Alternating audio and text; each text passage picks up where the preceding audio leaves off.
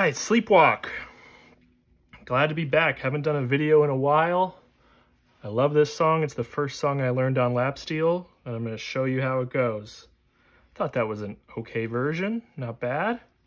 So it's in C sharp major. I'm tuned to open E like usual. E, B, E, G sharp, B, E. Same tuning as always, open E, no tricks. So starting here with the C sharp, it's kind of a doo-wop in the intro. So it's the root, and then it's the minor 6 chord, and then it's the 4 and the 5. So C sharp, and then A sharp minor, and then F sharp and G sharp. So we go 9th fret, 6th fret minor chord, 2nd fret major chord, 4th fret major chord. So you notice with this, when I get to that 2nd chord, I mute my major 3rd string because I don't want a major chord here, I want a minor chord. So I go.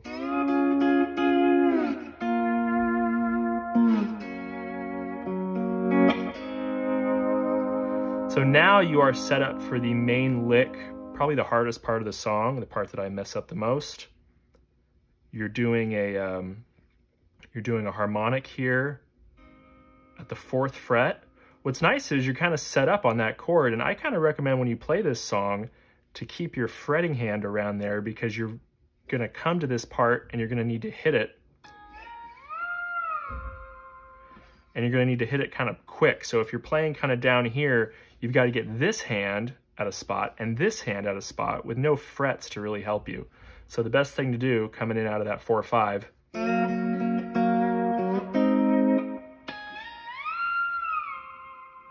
So it's 4th fret, 6th fret, 13th fret, 8th fret. What I love about this song is that there's a little bit of a diminished feel to it. It's got this like little kind of spooky surf thing that a lot of music in the early 60s had, which is so cool. So if I landed on the tonic, it would sound funny. It like resolves too much. So you get that fret on the, you get that note on the 8th position here instead. It's kind of cool. So that's the lick. And the way that it really comes across cool is you've got to hit that harmonic. So what I do is I've got the bar on the 4th fret. I've got my fingertip on the 4th, 12 frets up. I'm sorry. I've got my fingertip here on the 16th fret to make 12 frets apart. So I've got a natural harmonic. And then what I'm doing is I'm plucking it with my middle finger behind me here. So I go.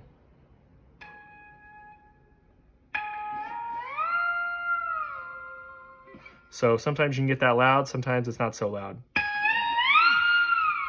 There's a good one. Now we're into the part. 9th fret. And now you're doing 2 strings at the 7th.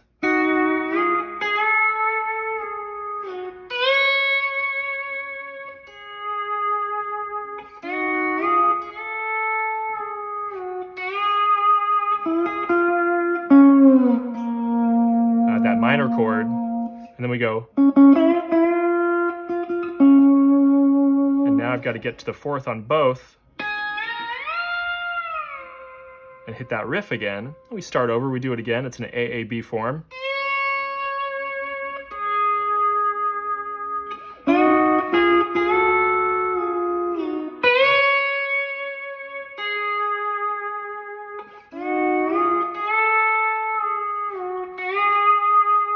This is kind of quick, but I'm just running down the C sharp major.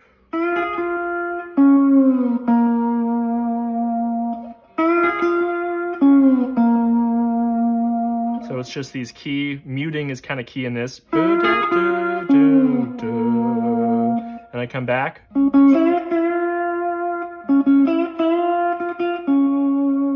So I just finished the form on the 2nd time, so now I do a little turnaround. I go to that minor chord.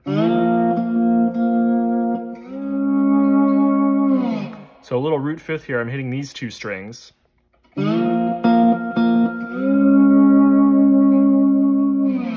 Now the bass will lead in, and we go to the bridge. So I start off, I hit that root on C sharp, and then I'm going up to this note right here. It's a B flat.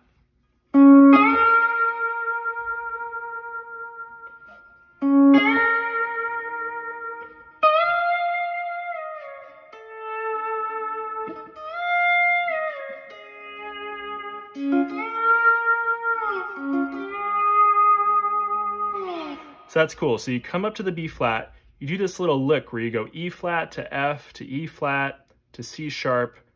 And then what's kind of cool is you start with, you do the B flat the first time, next time you do the A, next time you do the A flat. You're kind of doing this little chromatic thing.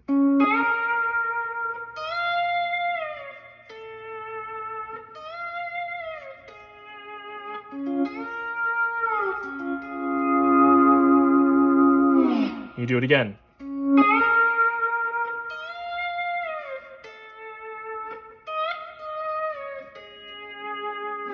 Now here's a cool little diminished lick that you do as the turnaround. You go to the 7th fret with these 2 strings to the 4th fret. Cool Pat Martino thing I read about one time. He talked about how if you play a lick and you move it up a minor third, 3 frets, you have this diminished thing going on. Diminished licks, diminished chords, they repeat every 3 frets. Augmented chords repeat every 4 frets.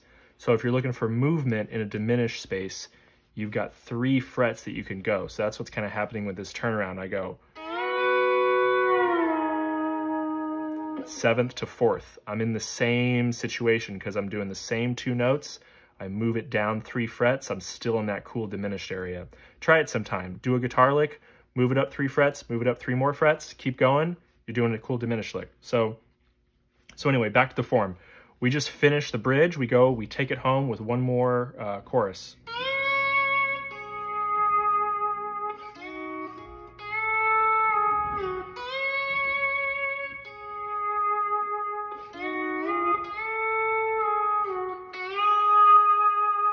A little slower here.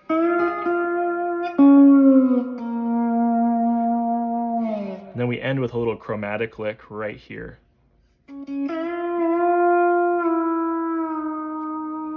And we do the riff one more time.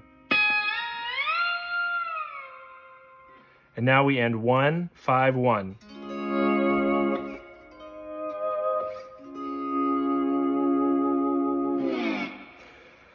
So that's how I play Sleepwalk. It's all based around that C sharp major scale with some fun stuff going on. Once you memorize those forms, it's not too bad. Let me know what you think.